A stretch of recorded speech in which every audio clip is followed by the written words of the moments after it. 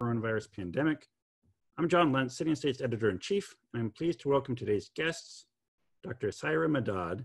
She's a Senior Director of the System-Wide Special Pathogens Program at New York City Health and Hospitals, the nation's largest municipal healthcare delivery system. She's a nationally recognized leader in public health and special pathogen preparedness and response. She's also an assistant professor in the Graduate Biotechnology Biodefense Program at the University of Maryland and core faculty in the National Ebola Training and Education Center and assistant secretary for preparedness and response. She's also an alumni fellow in the Emerging Leaders in Biosecurity at the Johns Hopkins Bloomberg School of Public Health Center for Health Security. You may also have seen her in the 2020 Netflix docuseries Pandemic: How to Prevent an Outbreak. Also joining us today is Dr. Saskia Popescu, an infectious disease epidemiologist, an infection preventionist, and is also nationally recognized for her work to build hospital response to infectious disease events. She holds a PhD in biodefense from George Mason University, a master's in public health with a focus on infectious diseases, a master's of arts in international security studies from the University of Arizona. During her work as an infection preventionist, she managed Ebola response, a 300+ measles exposure, and bioterrorism preparedness in the hospital system. She's managing editor of the Pandora Report newsletter through George Mason University. And like Dr. Madad, she's also an alumni fellow in the Emerging Leaders in Biosecurity at the Johns Hopkins Bloomberg School of Public Health Center for Health Security. In fact, they're both in the same class. However, I must emphasize that both of these experts are speaking on their own behalf today, not on behalf of any agency or academic institution they're affiliated with, so as to speak freely and more broadly about the public health response to the crisis we're now in. Blah, blah, blah, blah, blah, blah. We do the presentations. John? Yeah. I'm going to stop you for a second. I think we went live a little early, so we have other people coming in, so I just we're going to try to figure that out. They don't catch our practice session. Oh, okay.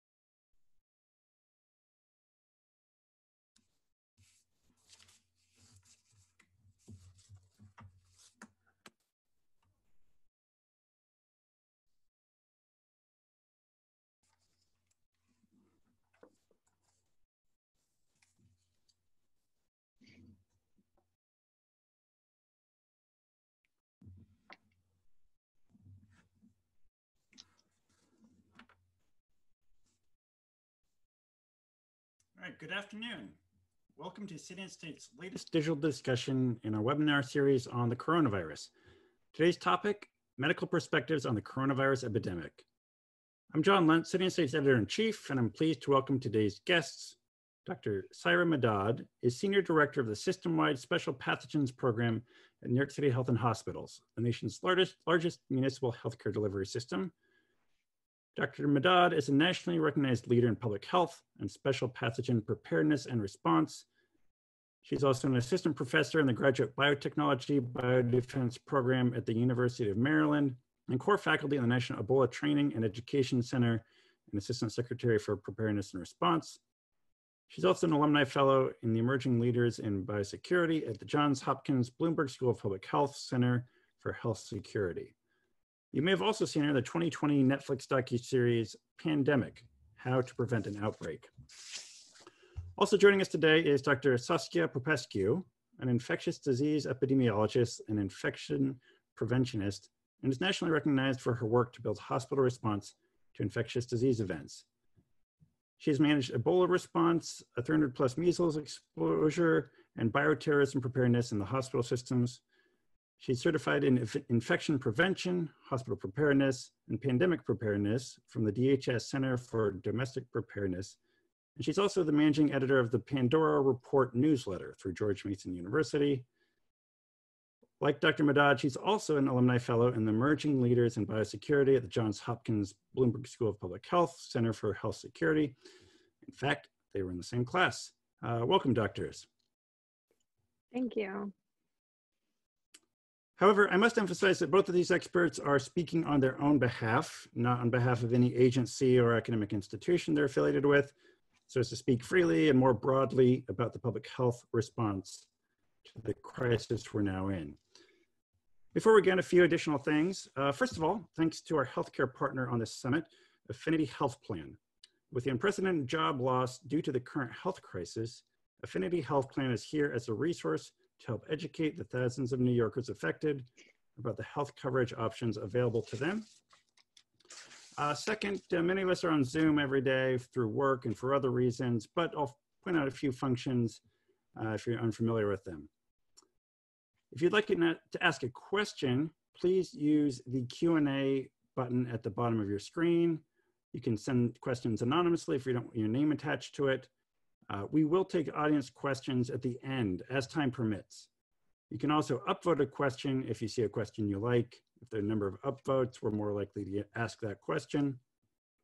There's also a chat function that you can also click at the bottom of your screen. You can control who sees your chat contributions. We ask you to comment on the topics, react to the speakers, interact with each other, but please do keep it civil and focused on this discussion. On Zoom, you can change the view settings in the top right-hand corner of your screen. Some of these settings will differ if you're watching on a mobile device instead of a computer screen. If you're on a phone or tablet, you may need to scroll down to see the various screens and options. Now, back to our guests. We'll kick things off with a presentation from both panelists, and Dr. Saskia Popescu, over to you. Hi, thanks so much for having me. I'm very excited to start this presentation and give you a little oversight into healthcare preparedness and what we're seeing right now. So the first part in this is realistically, as we discuss healthcare as a critical infrastructure, I think sometimes we don't understand what that realistically means. And in the United States, we have a very, very unique approach to healthcare. For one, we have over 6,000 hospitals.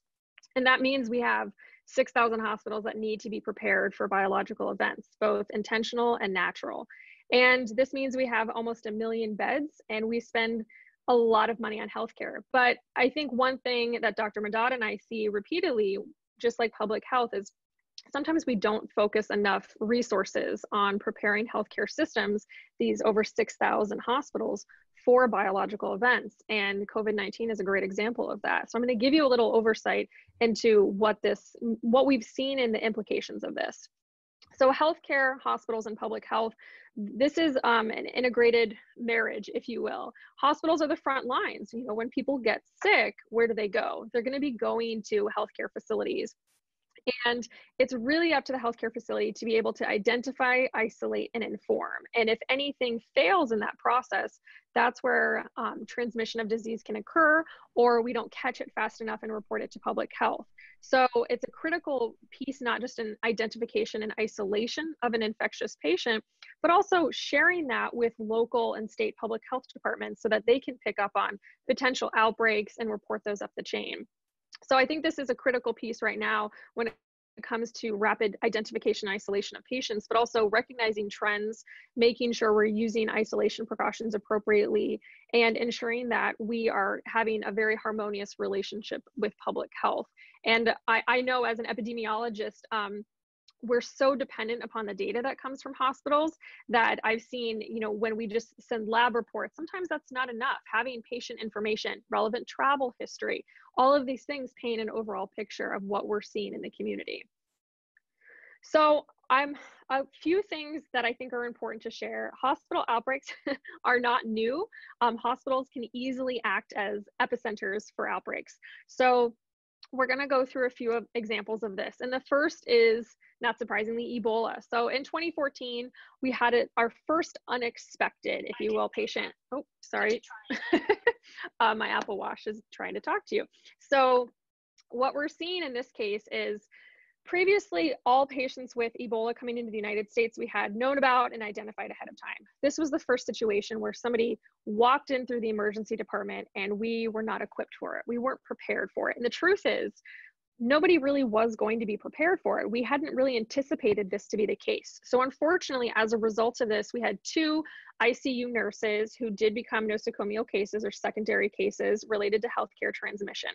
And unfortunately, that resulted in a lawsuit, which is a little challenging because through that lawsuit, we identify a lot of failures in our processes in healthcare, whether that means we're just not prepared for it, how we're providing staff with the guidance for making sure they're equipped with the right PPE, that they know how to use the right PPE. One consistent challenge I always see is we assume healthcare workers have the knowledge and the skills to use PPE because they've been trained, but when was the last time any of us put on some of this more unique PPE? So these are very unique challenges that unfortunately we learned a lot from. And this was a very novel situation because the truth is no hospital in the United States had really ever trained for this. We had never anticipated a patient with a viral hemorrhagic fever. Your infection prevention and control programs ended up primarily being responsible for them, but unfortunately, we're quite understaffed to begin with. So when you have an entire workforce that doesn't have the PPE competencies and the guidance is constantly changing, I'm sure this sounds familiar to a lot of people right now, it's very taxing for your entire hospital system to hopefully get more prepared and respond to these. So in many ways, that saying, we're building the bridge as we walk across it, or in this case, run across it, is very accurate for the 2014 outbreak. So then there's SARS-CoV, and this was originally in 2002, and there's a lot of information in this, but what I really want to focus on is what we saw in Toronto. And Toronto is really interesting because we had a single patient who came in to a medical setting, and through that, that index case, if you will, we realized that hospitals can really act as amplifiers for disease transmission. And unfortunately, that means if we're not really on it with isolation precautions and communication, then we can easily just amplify the spread of disease. So one particular piece in this was really sharing the challenges in PPE, but also this is a novel situation. This was a new disease. So how are we handling PPE when the guidance is changing? Again, I know this sounds familiar. And how are we handling when isolation precautions are discontinued? So we have 2 phases in the SARS epidemic, in this case in Toronto. And at the end of phase 1, they actually relaxed precautions in hospitals. They said, you don't need to be wearing as much PPE in all these areas. And they downgraded it. And unfortunately, that's how we led to phase 2. So I think this is a really good learning lesson in terms of how hospitals can act as amplifiers if we're not really cautious about our infection control measures, because it's not just about PPE though, it's also about social distancing and congregating in areas, large meetings and things like that. So next is the MERS-CoV outbreak. Now this really started in 2012, but what I want to draw your attention to is really the 2015 outbreak in South Korea, because we learned a lot about this, again, hospital transmission, which we have continued to see in Saudi Arabia. And a lot of this is for my fellow healthcare workers, things that you probably can say, oh, that makes sense. Delays in isolation, busy emergency departments, asymptomatic patients. uncontrolled patient movement. That's always a challenging piece, and a lot of visitors, because this is a huge component to healthcare and patient wellness. We want people to have visitors, but if you have symptomatic visitors, or they're visiting someone who's in isolation precautions but not wearing their PPE and then going down to the cafeteria, that's always a concern. But in South Korea, we saw a really widespread case of healthcare related transmission. And ultimately, they found some pretty fascinating aspects of the healthcare response that encouraged transmission. Some of this was delays in isolation or lack of airborne isolation, especially during aerosol generating procedures. We did have asymptomatic patients in this case, but also a very unique healthcare system, because they're all unique, but this one was particularly interesting in that they had about 4 patients per hospital room. And as we know, that's not an ideal situation, especially if you have a droplet spread organism where people are coughing. So you have 4 patients to a room. And then it was very common and almost expected that family and visitors would engage in the care process. And this meant that not only did you have those 4 patients plus their healthcare workers, but then you also had all of these other people in the room engaging with the patient, touching the surfaces and the environments and all of these things. And that really helps amplify the spread of disease. So, and not to mention a lot of infection control failures. So these are things that we really learned in 2015, and I think have shown a lot of onus on why we moved to single patient rooms, but also the role of visitors and families, if you will, and that we need to account for them in the infection control process.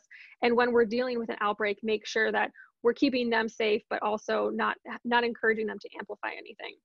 So Nipah virus is a little bit less of a common one, simply because we don't see a lot of outbreaks of Nipah, but there actually have been some healthcare transmitted cases. And I think this is good insight into not only the One Health component, but also emerging infectious diseases and their propensity for healthcare transmission, and that we really need to be investing in awareness for special pathogens, for emerging pathogens, and how our hospitals in the US are looking at them, because this is not a common disease. So how would your hospital, if you work in one, respond to a patient with Nipah? Would we adequately isolate them and communicate that to the health department, or would there be delays in that process that could potentially lead to secondary cases?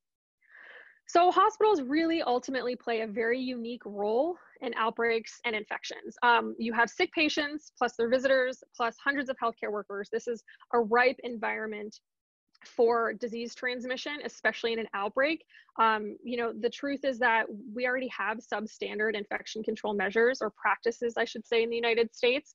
Dr. Madad's healthcare system has put so many amazing resources into special pathogens preparedness. And as they've noted, some of the hardest things are just getting people to wash their hands. We're all struggling with that. So as we focus on making sure everybody's wearing their N95s appropriately and doing the donning and doffing, this critical piece of foundational infection control is often something that can cripple us. So we really have to go back to that and emphasize we have to build the infection control measures into preparedness. And we know that hospitals can easily become amplifiers of these diseases, because especially in more advanced medical settings, we have more invasive medical practices that can put healthcare workers and and visitors even at risk. If you look at the amount of aerosol generating procedures we're doing right now, that's extremely dangerous for healthcare workers. And the list of those procedures that require N95s and airborne isolation is quite lengthy. And that's a result of a great healthcare system capability, but also something we need to account for. So when we think about hospital outbreaks, in the event of one, you have an influx of people, whether those are the worried well or the sick, but that volume of people are exponentially going to amplify the infection control failures we know already exist. And right now, I think what we're seeing is very telling of that.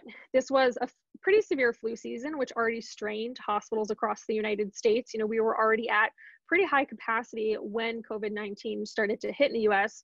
We have international PPE shortages. I'm not going to belabor that point too much, because I think we're all seeing that just daily. And I think that's really challenged the healthcare side, because as we look at extended and reuse, or UV disinfection, or whatever disinfection methods, this is an entirely new process to infection control measures, but also ensuring that staff feel safe. When you're asking them to wear a mask all day, when previously we said, oh, you throw it out every single time you leave the room, that's a weird thing to say. That feels very much against their norm. And having those conversations about, well, we didn't have to be good stewards of our resources before, so here is the time that we need to be. This is a novel disease, so there's a lot of fear and a lot of unknown. And we're seeing exposures, we're seeing little clustered outbreaks of this, and it's hard, because I think one of the challenges I see a lot of, that healthcare workers are seeing things on the news or hearing stories from others and combating poor information, combating that fear, and making people feel supported with, with the resources and the training they have is so important right now. And that's extra challenging when we have changing guidance, going from N95 to surgical mask and then back. And what do we do with that reuse and extended use? But also what the White House says versus the CDC and versus WHO, all of these things, if there's any difference at all, people pick up on it. I've never seen people read those websites so closely. And I think that's been really, it's great that they're reading, but it also makes that that trust aspect very difficult. So, for those of us who are not in New York, which is being hit very hard right now, seeing that as that 5-minute heads up, that tornado warning, as I like to call it, and say, okay, so this could be that bad. How do we prepare for that? How do we avoid that? And that's a really difficult piece right now, as people ask when we're going to kind of reopen things, because the truth is we're all dealing with something a little different. And it's very weird to not be seeing those levels in other states and wondering, is that going to happen? When is that going to happen? Or can we reopen? So I'm going to turn it over now to Dr. Madad, and thank you. Great, thank you so much. So I'm going to just cover high level, just some of the planning that has gone on behind the scenes, not just for COVID, but just when we talk about special pathogens in general. So this is one of my favorite quotes. Plans are nothing. Planning is everything. All of us, from a healthcare delivery standpoint, have plans in place, whether it's for a pandemic situation or something that is more minor, even from an all-hazard standpoint, planning for hurricanes and tornadoes. But what we know is plans are worthless. In a situation that we're currently in, requires a completely different approach. It requires a lot of just-in-time planning to look into a lot of the nuances and additional factors that may not be part of an actual plan. So a lot of these plans are obviously on the shelf collecting dust, but when we talk about planning, that is an essential element of anything that you do. And it is a continuous cycle of obviously gap analysis and improvement. So there is obviously a great distinction between the two. And another one of my quotes that I like is from Mike Tyson. Everyone has a plan until they get punched in the face. And so we need to obviously make sure that plans are one thing, but we need to continuously plan for the unexpected, especially when you're in an emergency situation where you need to continuously look at, what's on the horizon and what you need to change.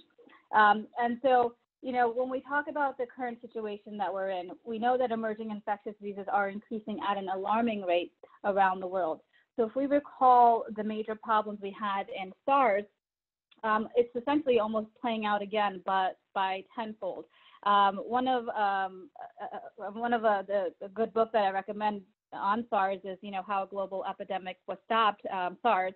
And in that book, it talks about how SARS showed explosive power, setting off multiple outbreaks around the world, often zeroing in on hospitals, attacking doctors and nurses, and bringing some public health systems to their knees. It buckled economies, crippled international trade and travel, and sent shocks and sent stock markets into a slide. That's actually a couple of slides from the book, and as you can see, we are obviously playing out that same scenario today. So what's happened between now and then? What we know is that the 2003 SARS, epidemic was supposed to be a wake-up call for the world to be ready for these types of things. We had another wake-up call, H5N1, the avian influenza, the 2009 H1N1 pandemic, Ebola in 2014, Zika, and then Ebola again. We're obviously in another outbreak, the second largest outbreak of Ebola in the DRC, which was, coming under control, but, some flare-ups there. So all of these, were wake-up calls for the world, not just the United States, to make sure that, we need to continuously plan for these types of events. They're not one-off events. We know that we should expect these events fast and furious. They're going to continue to come, but we need to make sure we have a good preparedness system and infrastructure in place. So unfortunately, the world did not get the message, not just the United States. and we became complacent afterwards. And one of the things that we know is that time is not on our side, and any type of outbreak, whether it's the COVID-19 pandemic or another outbreak that we experienced previously or another one that we're going to face in the future, time will never be on our side. And so right now, it seems like we're running a marathon, and we know that obviously there will be light at the end of the tunnel, but we need to obviously overcome this current crisis that we're in, and then ensure that we learn from the lessons of this crisis so that we can apply it to the future one that we know will come down the pipeline, but we can be better prepared for it. So, at Health and Hospitals, I oversee the System Special Pathogens program, and we do continuous drills, trainings, to maintain what we call our state of readiness. And so, for example, in the year 2018, we conducted over 50 different drills and exercises of different scope and severity, everything from tabletop to, operations-based exercises. So we did literally over 50 of these of different scenarios from, MERS. We actually did a few MERS. We did viral hemorrhagic fever. And then in 2019, we did a little over 40. The most recent was in December, actually, just a couple of weeks before the World Health Organization was notified of COVID-19. We did a very large-scale citywide exercise on Ebola with 6 different health and hospital sites. Again, looking at the plans we have, but then dusting them off and making sure that if we do have another case of viral hemorrhagic fever, that our entire system was prepared for it. And so we are constantly in this state of maintaining our state of readiness, but every outbreak is unique and it requires a different approach. And obviously with the COVID-19, this is something where it's completely all hands on deck. And this is something that no one has obviously experienced before. And we're learning very much, as we go along every hour and day by day. Next slide, please. So when we talk about hospital preparedness, whether it's COVID-19 or any other, all hazards impact. So whether it's SARS or it's COVID-19 or it's a hurricane or tornado, we tend to do our planning in terms of the 5 S's: staffing, stuff, space, and system. And I'm going to briefly talk about each one of these in the context of COVID-19. So I'm going to first start with stuff, because this is obviously what is all over the news in terms of PPE and ventilators and all the other equipment and supplies that everyone constantly is hearing about. So from an international standpoint, and even from a domestic standpoint, we have a very dangerous vulnerability in our supply chain. And the reason for that is because first we rely on a just-in-time supply chain. And what that means is that at any given healthcare facility, we have enough supplies based on the needs. So based on what is being used at that, given time period, and then some. Healthcare systems and facilities around the nation don't keep a very large stockpile of additional PPE, because first, maybe you might not know, PPE does expire. And so when you're looking at getting different types of equipment and supplies, you obviously look at your inventory, you look at your burn rate, and then how much is actually being used. What's different in COVID-19, as you can imagine, it's all hands on deck. So everybody requires all the different PPE that that's needed in this type of situation. That wasn't the case in a non-COVID-19 world. So we were obviously preparing for, and had inventory according to what the needs are. And this is also why even at the federal level, you have contingency plans in place, like the Strategic National Stockpile. That's a completely different story, and everyone can obviously hear about what's happening with the SNS and at the federal level. But more at the local level, our needs obviously are based on a just-in-time supply chain, and then obviously ordering, an excessive surplus of it based on obviously what the needs are. The other thing to obviously note when it comes to stuff and the supplies and equipment is that over 80% of our active ingredients for all of our pharmaceutical products are sourced in China. That's a very dangerous dependency on one country. And so when we talk about the supplies and equipment that we need, again, a lot of it depends on a number of different factors. And so, everyone wants to question, well, how come you didn't have enough N95s and how come you didn't have enough gloves? Well, you need to look at the totality of the picture. And there's several factors that influence, obviously, when we talk about that category of stuff. Going on to space. So when we talk about space, we know real estate is a big asset, especially here in New York City. So, converting areas for clinical use, both traditional and non-traditional settings. What you're seeing on the news, what you're hearing from, a number of individuals is a lot of makeshift hospitals popping up, which is amazing. We are increasing our bed availability by threefold, fourfold almost. At health and hospitals, as you may know, we have nearly tripled the base ICU capacity at our 11 hospitals. And just over the course of April, health and hospitals has created nearly, 762 ICU beds, more than any other hospital system in the country, and basically added nearly close to 3,000 medical beds. So that is a huge capacity in terms of space, but space is only as good as the people that are in it, right? And so you can create as many beds as you want, but if you don't have the healthcare staff to man the bed, well, then that's useless. So when we come into the third category of staffing, as we know with COVID-19, it is an all hands-on approach. So again, you can create all the beds you want, but you need to have somebody obviously manning that particular bed. And so for every bed that I just mentioned, so all of those over, close to 800 ICU beds, every one of those beds represents a heroic and courageous healthcare worker that is treating that patient in there.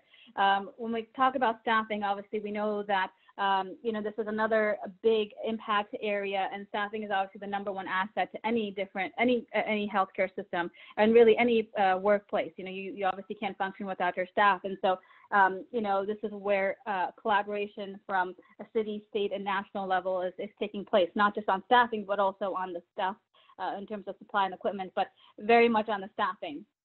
And the last thing I want to just quickly mention is a system. So health and hospitals is obviously the nation's largest municipal healthcare delivery system, and it functions very much as a system. We have amazing leaders at health and hospitals where you're able to look at, different facilities and see what one may need, and then, have a collaborative, cohesive, system where you are able to collaborate and provide those resources to where it's needed the most. So all of this basically is much easier said than done. While I'm talking about very high level points, a lot of work, a lot of manpower, and a lot of individuals are working behind the scenes to make all of this happen every hour, every day. Next slide, please. So I'm sure everyone at this point is familiar with the epi curve and the notion of flattening the curve at this point, and what this means and what role we all have in terms of flattening the curve. But the peak and the plateau mean two different things, and I just want to make sure people just understand what these two terms mean. So when we say peak, the peak means that cases obviously are at an all-time high, so it's at a maximum. And then a traditional definition of a peak is that after it obviously goes to that all-time high, it then goes down just as quickly as it shot up. That's not the case, obviously, when we talk about a plateau. And with a plateau, the cases are still extremely high, so hospitals are still surging, extremely busy, but you're obviously seeing a slower in the number of cases that are obviously coming up. And so here in New York City, obviously, we are at a phase where we are at that plateau, but this plateau can last for days, weeks, months. No one obviously can, guess with high accuracy how long this plateau is going to last. But again, a plateau does mean that we are still surging at a very, very high level. And the ERs and the ICUs and all these other alternate care sites are obviously still, basically extremely busy during this time. So, once we're on the other side, once we're on the other side of this peak, once we're on the other side of this plateau, we can apply more case-based interventions and not a community-wide social distancing measure. And obviously, a number of factors have to come into play in terms of how do we get to the other side and what we need to do in a societal fashion, and obviously working together. And so while isolation and hygiene are effective in reducing the chance of infection, one of the things people may not realize is that it does little to increase our own personal resilience to the virus. And what that means is that, all of these public health measures, obviously isolating, everyday respiratory measures and staying home, it's obviously reducing the chance of getting infection and helping flatten that curve. But then at an individual level, it's not doing anything to obviously increase our personal resilience. If we do get infected with coronavirus disease, how can we suffer less and how can we recover faster? Well, that depends on how obviously healthy you are. It depends on a number of different factors at the individual level. And so this is a great time to make sure that, you are, healthy. And what that means is that you know, if you have diabetes, if you have hypertension and you decided not to take your medication for whatever reason, it's a wonderful time to start taking those medications, making sure that you yourself are, you know, maintaining your own health. So, you know, if you do contract coronavirus disease, then you have a higher likelihood of obviously suffering less. But that's not to say that, you know, just because you're healthy doesn't mean that you're not going to get infected or you'll have, you know, a less of a severe case. What we're seeing with COVID-19 is that even the healthiest, even the youngest can obviously get infected. So nobody's invincible, but we want to obviously make sure that everyone's increasing their chances of having a much better outcome. Next slide, please. Sorry, if we can go to the slide before. So the risk of resurgence. So we talked about obviously the peak and the plateau, but now, you know, everyone wants to know, well, how long are we going to be in this plateau, and what can we do to open up the economy and to, loosen up these social distancing measures. And you've heard Mayor de Blasio, who's been doing a wonderful job in, you know, educating the public and telling, everyone, the New Yorkers, where we're at and where we need to be, without sugarcoating a lot of this information, various indicators in terms of when, you know, we can see how well we're doing and when we can start lifting some of these measures. And he's obviously mentioned hospital admission, people in the ICU, and then our testing capability. But another thing to obviously look out for in terms of making sure that, you know, we are on that downward trend and we don't risk this notion of resurgence is looking at the number of deaths per day. We want to make sure that number of deaths per day are also lowered. So right now it's hard to just look at the number of confirmed cases because we know that's skewed and not a lot of people are obviously getting tested. So it's not a great metric. And we really do hope, obviously, in order for us to look at opening up the economy and loosening up the social distancing measures, we need widespread testing. But we also need to look at, obviously, the number of people that are dying and making sure that that number obviously goes back into the double digits or the single digits for a period of time. And that's when we know that at least, you know, we're on the right track. And so we want to make sure that we don't ease up prematurely, on this epidemic, because we can, you know, risk an epic rebound if we do. And it would, you know, and obviously we would go back to the current state that we're in today if we do obviously open up too early in terms of lifting social distancing and opening up the economy. So a lot needs to be done for this health crisis to end, including implementing widespread testing, vigorous testing to identify and isolate and track new infections. But just as important, we need to make sure we have a fast turnaround time. And so when you get tested, we want to make sure that we're able to provide the results within hours, not days, because what we know is that this virus spreads exponentially, and a delay in even a few days can lead to major differences. And so we need to make sure that we reduce that turnaround time. And so when we talk about identifying infected people and isolating them and tracing them, you know, that requires a lot of manpower. So countries, for example, South Korea, Singapore, Hong Kong, they did this and to a tremendous effect. And this is not something that we're doing here in the United States yet. We hope to obviously implement that in the future when cases are at a manageable case count. But in order to target these new infections aggressively and isolate and contact trace, again, you need a lot of resources to do that. And we want to make sure that we have more public health soldiers, if you will, to be able to implement this task that is going to occur in the very near future. And so when we talk about testing, one of the things obviously that I'll mention before we go on to the next slide is the testing fiasco, which really was the original sin of America's failure when it comes to this pandemic, really the single flaw that undermined every other countermeasure, unfortunately. And really hopeful that, you know, at least for New York City, we are on the right track. And I really hope, you know, across the nation, we begin to expand our testing capability. But we know that there's obviously a number of factors that come into play when it comes to testing. It's not just as easy as, okay, let's buy the test kits. Well, there's actually issues with the supply chain with the test kit, and rolling all of that out. So a number of different factors that come into play here. So much, again, easier said than done. But the last thing that, I'll mention when it comes to the risk of resurgence is, Americans play a very large role in getting us to this post-coronavirus, era. So if we want to obviously aim for a post-coronavirus America, there's two things we need to make sure that we do at the individual level. first, it depends on how we choose to act. So we need to continue to abide by the social distancing measures. We need to continue to abide by the public health guidance that's coming out, through our agencies.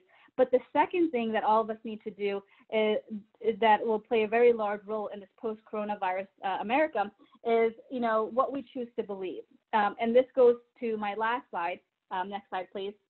This contagion of misinformation, if you will. And so when we talk about this contagion of misinformation, this is not a new concept. We have battled, this contagion of misinformation in every single outbreak that we can recall. The most recent was measles. I'm sure everybody remembers in New York City, the big measles outbreak we had recently, and this huge contagion of misinformation. So, anytime we have an outbreak, we're always fighting two different aspects: the outbreak itself from a scientific and healthcare standpoint, but then also this contagion of misinformation. So even before, unfortunately, coronavirus arrived and turned all of our lives, upside down, we had a lot of misinformation out there on social media, on a number of different things. And now amid this rapidly evolving pandemic, it's very important now more than ever that we rely on credible sources, and we rely on individuals that obviously have scientific and medical knowledge that can be trusted to provide these resources. And so, we're also at a point where there's so much misinformation that a lot of people have to debunk what is out there. A lot of different videos out there of people trying to debunk some of the most common myths, which is great, but it's also unfortunate that it has to be that way, because people obviously are believing and going to sources where they think are true and then spreading that misinformation to others. And so we want to really make sure that, when it comes to misinformation, similar to social distancing, we all play a role, a crucial role in combating misinformation. So before sharing anything, even at the individual level, before sharing anything, think carefully where it came from, verify the source and its evidence, and then double check that source to make sure that it is credible. If it's suspicious, please do report it. And if it's something that is from a credible source, then certainly share it, share that knowledge, share that with other individuals. But we want to make sure that people are getting their information from trusted sources. And so, that is something that, plays a very big role in any type of outbreak, and extremely important right now, obviously, with the COVID-19 pandemic that we're in. So with that, I think we can go to our last slide. Certainly happy to take any questions. Sure. Again, John Lentz here, editor of City and State. Wanted to ask a question. Dr. Popescu, you recently wrote a post about the importance of modeling in a pandemic. What are the models showing us right now, both in New York and nationally? Is it possible to know if we've hit a peak? Is the curve flattening? And an audience question there too, what's really the best source on this? I think the hard part with models is you have to take it with a little bit of grain of salt. Epidemiological models are based off of, they're forecasting, they're not predictions. So this is going to change every single day as we get more cases in, as we're learning kind of where that curve is going. So I do stress the importance when people are looking at them, the variables are they accounting for, and not to get so set on the dates. I've personally seen that where I've had administrators say, well, the peak in Arizona is going to be at this time. We know that can change. And the truth is that it takes at least a couple of weeks to see if our current efforts are going to work appropriately and help decrease the case counts, versus when we start to quote unquote open things back up, you're going to see a rapid spike. It's much faster to see that kind of change when cases increase. So, we have to be mindful when it comes to cases. A lot of states are plateauing, some are increasing, some are decreasing. And that's, as Dr. Madad noted, it's very challenging right now when you're looking at preparedness across a nation, and if we can relax some of those restrictions when we're all in different situations, and the models that we are using for forecasting are constantly changing. Sure. Another question, what do we know about people who already have had COVID-19 and recovered? Could they get sick again? Could they still spread germs and or get other people sick? How long are people infectious? Do we know the answers to these questions yet? I think we're still learning a lot about the status of immunity and serology testing. The CDC guidance has been quite helpful in terms of 7 days following your positive lab, or 72 hours after the resolution of symptoms without fever, AIDS. And I think, again, this is still a very novel disease. We're still learning a lot about it. So I hate to kind of give any cement answer. Dr. Madad, do you have any thoughts on that? No, I think, you know, what you stated obviously is very accurate. You know, right now we still don't know a whole lot about this disease in terms of how long the immunity can last for, even if you do get infected. One of the things I'll mention is there's a difference between, you know, reading an article or report and then obviously reading a scientific study. So there are a lot of articles out there that have talked about, you know, people getting reinfected with COVID-19, they didn't have immunity, and, you know, the whole 9 yards. Well, please, again, go make sure that you're going to credible sources. These are reports. These are people that, you know, have no scientific background, and they're writing these articles based on just, you know, information they may have received. These are not scientific studies that, you know, that have,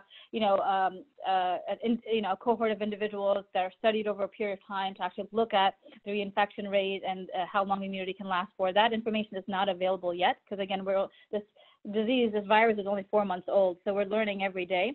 But, you know, right now, that's a question that I think will hopefully be answered, in the very near future.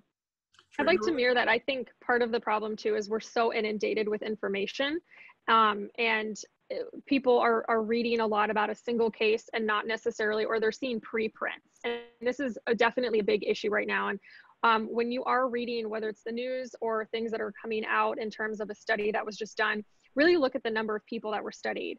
And is this preprint? Has this gone through peer review? Because a lot of the research that's being done right now is happening very, very fast. And we need to be mindful of the information and the science communication that's coming out too. You know, I saw this with the concerns for aerosolization and airborne. And the truth is, so many of the nuances of studies aren't necessarily real world, or they were in very isolated events. So when you're reading this, you know, as Dr. Madad noted, be mindful of what you're reading, who you're reading it from. Is this person an expert on it? Was this a study, or are you reading it third hand? Because it's easy to get a lot of fear or, you know, the sensationalism out of some of what's being shared right now. Sure. And a quick detail, Dr. Madad, some folks wanted to know, you mentioned a book on SARS. What was the name of that book, the title of that book? Let me go back. It's called SARS, How a Global Epidemic Was Stopped. It's by the World Health Organization. Got it. Great. Okay. And then just another note for the audience, if you do have any questions, click that Q&A tab at the bottom of your screen. You can also upvote if there are questions that you like that you want to move up to the top of the list. Just one question. We have a reporter working on a story that was wondering, you know, just this week, and I think Dr. Madad, you alluded to this, the de Blasio administration said it was taking steps to obtain and manufacture test kits. Will that allow the city to lift some of its restrictions, or are there other factors that need to be considered? I'm sorry, I didn't what's the question? Oh, the steps for the de Blasio administration to obtain and manufacture test kits.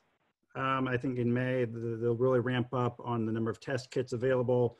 Will that allow the city to lift restrictions on social distancing, or are there other factors that also need to be considered? So testing is certainly one very, very large aspect, and we're certainly moving in the right direction. And it's great that we're able to obviously source the test kits that is needed, but obviously there's other factors that go into play when we talk about lifting restrictions. And so, you know, Mayor de Blasio has done a wonderful job outlining some of these other factors that we're looking at. You know, he calls them indicators or clues, and so testing is one of them, but also looking at the number of hospital admissions, people in ICU, and things like that. So it's a number of different things that go into lifting these types of restrictions. Sure. And then both on the national level and here in New York, how are we doing in terms of protecting healthcare workers? Making sure everyone's adequately trained, provided adequate supplies, and what, if anything, can the city, state, and federal government do on that front? So I can certainly start off. So, you know, this type of situation that we're in requires coordination, collaboration, and communication from the local, state, and federal level. And we are seeing that play out very much so. This is something that requires an all-hands-on-deck approach. And so when we're talking about more equipment and supplies, you know, a lot of different levels of government are working together to get the necessary equipment and supplies that's needed. in a healthcare delivery environment, our timeline is hours, days, weeks. And so right now, certainly we have, the resources that we need, but we know that this epidemic, we're in it for the long run. So we need to continue to have injections of these equipment and supplies to maintain that par level. And this is why we need to continue to advocate for more. Sure. I also wanted to go a little deeper on contact tracing. My understanding is, from what I've read, we were way behind from the get-go, especially compared to other countries.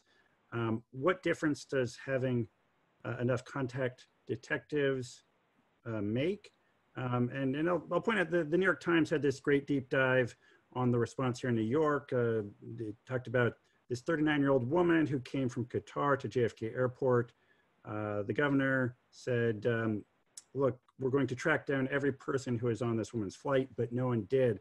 So it seems like from the very first day, the effort there, the resources there were not adequate in New York. Can you speak to that?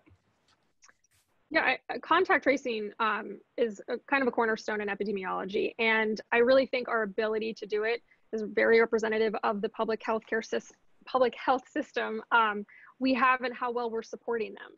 So that means, from the beginning, I think a lot of us have been saying we need to do better in terms of public health resources. And if you can't do contact tracing in the very beginning, that's a pretty big indicator that your health departments are already struggling. So now when they're inundated, that means that we really can't do it. And the truth is that to kind of start relaxing some of these restrictions, we have to be able to do contact tracing, because that allows us to not only identify a case, which is where that rapid diagnostic comes into play, but make sure that they're isolated appropriately and evaluate any close contacts they had within their period of potential infectiousness and get them to quarantine, or make sure we're kind of communicating with them, hey, you might be at an increased risk for acquiring this disease, please stay home. And our ability to do that is huge. That means we can kind of help control the outbreak, help break that chain of transmission. So when we're not able to do it, that really, it prevents us from getting involved and disrupting the chain of transmission. And I think that's hard because it's very telling of a public health infrastructure and the resources it has. Yeah, and I'll add just a little bit more to that. So, one of the biggest of the questions that ties in is, how did we get here? One of the biggest issues we have been facing, not just from a public health standpoint, but also from a healthcare delivery standpoint, is the cuts to funding. And this is, at the federal level. And so many of you may be familiar with the, hospital preparedness program and PHEP, the public health emergency preparedness program, both funded, at the federal level. Both of these programs have continuously taken, very large cuts in terms of its funding capacity over the years. In fact, when we talk about HPP, the hospital preparedness program, this is the money that, from a hospital standpoint, we use to maintain that state of readiness. This is the money that we use to do our drills and exercises and continuously train our staff with a lot of this funding. This continues to dwindle down. And so if you look at the hospital preparedness funding that has been allocated for, this year and future years, it's really at its all-time low. I mean, it's extremely unfortunate. And the approach that we've always had here in the United States is a very unfortunate approach from a federal standpoint. And what this means is that when we have an epidemic, they, inject millions of dollars for that specific epidemic. And then once it's over, that funding is taken away, that staff is, basically is let go, if you will, or repurposed. And the expertise that was built for that particular situation that can be extrapolated for many different situations, obviously doesn't exist. And a case in point, in the Netflix docuseries, one of the things that I highlighted, and even at the end when you see me doing that Ebola exercise at Coney Island Hospital, and I'm talking about the funding I'm speaking about is the Regional Ebola and Special Pathogen Treatment Network. This, millions of dollars was allocated in 2014 for this entire network of frontline hospitals.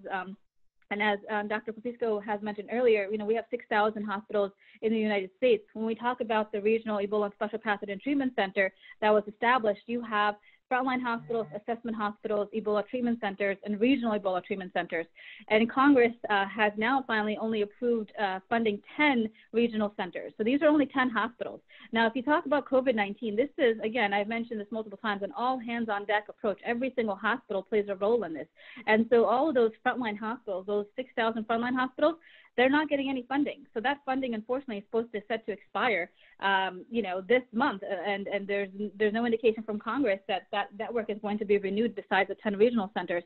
So that shows you a huge problem in our approach to infectious disease preparedness and how we need to continue to prepare and invest in preparedness dollars. And that's not the case right now. And so we really need to have a different approach moving forward. When I think coupling on that too, we also have as Dr. Madad noted, we have funding for now, those 10 regional centers, but for the rest of the thousands of hospitals that exist, there's really no incentive for hospitals to invest in these costly prevention efforts and preparedness efforts. Unless you have hospital administrators that opt to invest in them, there's no requirement. There are emergency preparedness rules through Medicare, but unfortunately, they're not specific to infectious diseases. So I think that's a huge gap. And whether we're looking at it from a national level or even your local hospital, unless they decide to put money into this, there's no priority for it. There's no federal mandate. Sure. And one audience question, we talked about the federal aspect here. What city or state policies need to change?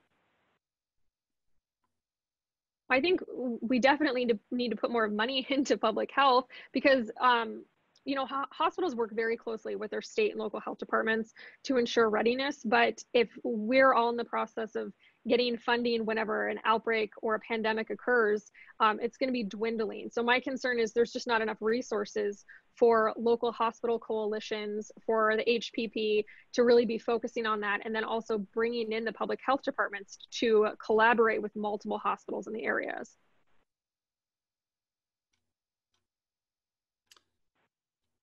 And then for those of us, this is an audience question, for those of us who are not medical professionals or scientists, what are the reliable sources we can turn to that do accurate reporting?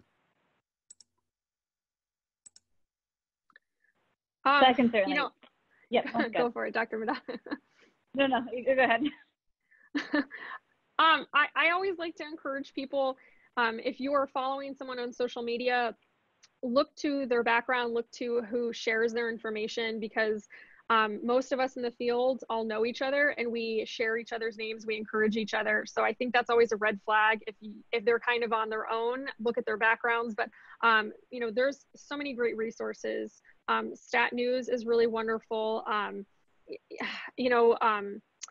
Ed Young has been really great with The Atlantic. I mean, there's, but also Scientific American, the CDC, the WHO, those are your steadfast sources that you want to stick to. But I think it's very easy to see sensationalism. And I personally stick to the CDC and the WHO.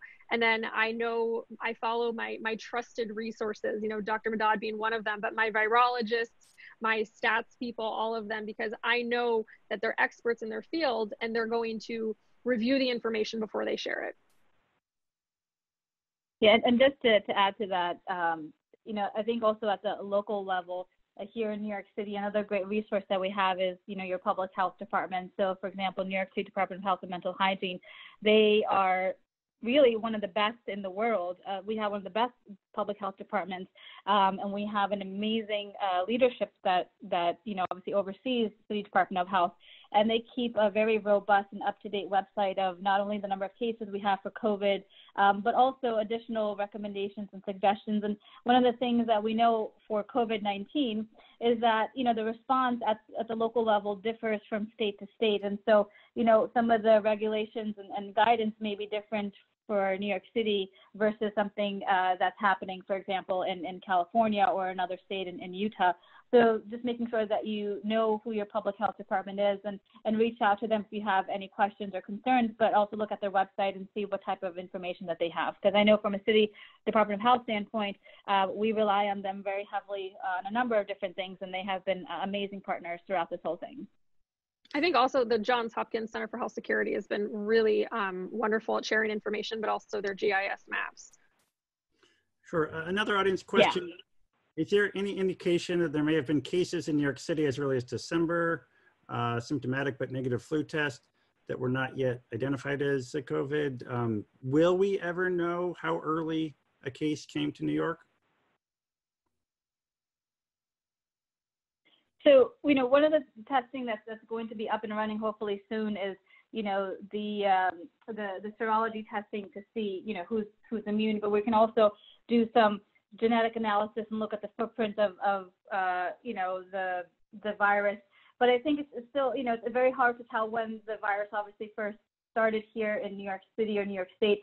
We were essentially, at a national standpoint, blinded to, when this epidemic started here and how many cases we had early on, and even now because of the whole testing fiasco. So, it's something that, we'll probably learn more about as this epidemic continues and a lot more people look into this and investigate of when, let's just say patient 0 first arrived here in New York City and New York State. But right now, I think, that's something that is to be determined. Anything that you'd like to add, Dr. Popescu? Well, I also think that's a really great reason to invest in public health, because it's your EPIs that are going to be doing that investigation back and doing that epigenetics too. So another reason why we want to really increase public health funding and support for this is because they'll ultimately be doing that and helping us identify some of the gaps that were very prevalent in the beginning and how we can fix those for the future. Sure. One more audience question, and I know Dr. Madad, you have to hop off right at 3, so we'll respect that and make sure we get off in time. But one more audience question. With the news that COVID-19 can linger for how long in the air, what are your recommendations for elevators and also for air ducts in apartment buildings? Should we seal the vents?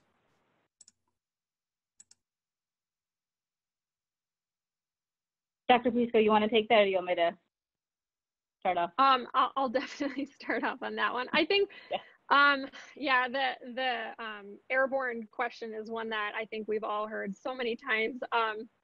The truth is that, when we're still learning so much about how long things are lingering on surfaces, but, droplet transmission, they tend to kind of hover in the air and then they fall. And as long as you have an HVAC system and air circulation, that's definitely going to help. Obviously, if you're trapped in an elevator with someone who's coughing a lot, that's not ideal. And that's why mask wearing can be helpful, because it really is about containing the microbes that somebody is coughing out. But, I wouldn't suggest taping off air ducts, because you want air circulation. You want the HVAC system and the HEPA filtration to be working. And if you tape those off, they won't. And we need that. We want that. So I wouldn't encourage that. It's hard to maintain social distancing in elevators. That's why the community mask wearing is encouraged for that situation, especially. And I think, it's, hand hygiene really goes a long way. If somebody is coughing and you're in an elevator, get off the elevator, or, ask them to maybe cover their cough, but please don't cover your vents. And, most of us, we're very fortunate where we have HVAC systems that constantly are recirculating the air. So I'm not as worried about that. It's more in a closed environment with no air circulation for a prolonged period of time that I would worry about. Sure. Yeah, and just to add to that, obviously the elevators is just a certain situation that you're in, but this is why, the recommendation is to keep that 6 feet distance, because, when many of you may have seen, an image of somebody coughing or sneezing, and you see those, viral particles, if you will, spewing out, these are respiratory droplets, and they don't travel extremely far in that sense. And so this is why we want to make sure that you keep that 6 feet distance to, not, inhale those particles, or, if you're around those high touch surfaces, you don't touch those surfaces. And so, all of this kind of makes a full circle and makes sense if you look at the whole epidemiology of transmission of viruses. And when we talk about COVID-19, still a lot for us to still learn, and new information is still coming out every day. But we know we can rely on at least the foundation and backbone of what we know based on other viruses and the mode of transmission, and just general respiratory, viruses in general. Sure. And Dr. Madad, I know you have about a minute before you have to hop off. Just want to ask you, I know you've talked about watching the film Outbreak, in 1995 film. That was a turning point for your career. What did it get right? What did it get wrong? You know, with these Hollywood movies, you know, this is something that obviously as growing up, I used to love watching, and I used to love reading about these things. And Outbreak was one of the movies, as you mentioned, that really helped kind of, you know, get me interested and pursue the career that I'm in. You know, with all of these types of Hollywood blockbusters, if you will, there is some truth to it, but largely, you know, it's sensationalized. But when we talk about the fear that is generated, when we talk about, you know, the chaos and what we know and what we don't know, a lot of that is true. And we're living through it right now with COVID-19. You're seeing, obviously, the effect that it's having, not just on individuals, but it's also having a large effect on the economy and society in general. You see, obviously, how many different agencies are playing a part in epidemic response. It's not just public health departments. It's at the federal level. It's at the state level. It's at the local level. And you're also seeing a number of people come together to respond to this incident. So, you know, a lot of that is depicted in these movies, but, you know, a lot of it's also sensationalized. And it's, you know, it's hard to see what is true and what is not. But, you know, there is some truth to it. Anything that you wanted to add, Dr. Popescu? No, I mean, I agree. The chaos that it causes is an important component to this. But, you know, every one of these movies does sensationalize, like the whole scene with it going airborne. We know that's not how viruses work. So please take it with, you know, with just a grain of salt, and that it is a movie. But, you know, the most important thing, again, is getting information from the right sources. Great. Thank you. And Dr. Madad, thank you. And I have to hop off. Appreciate everything you shared with us. A couple final closing points. I'd like to thank our audience. A question has come up several times. Will this be shared? The video, barring any kind of technical issues, should automatically be shared with any registered attendee. So you can go back in and watch this again. I'd also like to note we have 2 more of these at least coming up. On Thursday, April 23rd, it'll be managing the impact of COVID-19 on your nonprofit with 3 nonprofit leaders. Also on Tuesday, April 28th, the small business perspective on the coronavirus pandemic with Congresswoman Nydia Velázquez, the chair of the House Small Business Committee, Greg Bishop, Commissioner of New York City Small Business Services, and Manhattan Borough President Gail Brewer. Once again, I'd like to thank our sponsor, Affinity Health Plan. With the unprecedented job loss due to the current health crisis, Affinity Health Plan is here as a resource to help educate the thousands of New Yorkers affected about the health coverage options available to them. Once again, I'd like to thank both Dr. Saskia Popescu and Dr. Syra Madad. This concludes today's webinar. Thank you.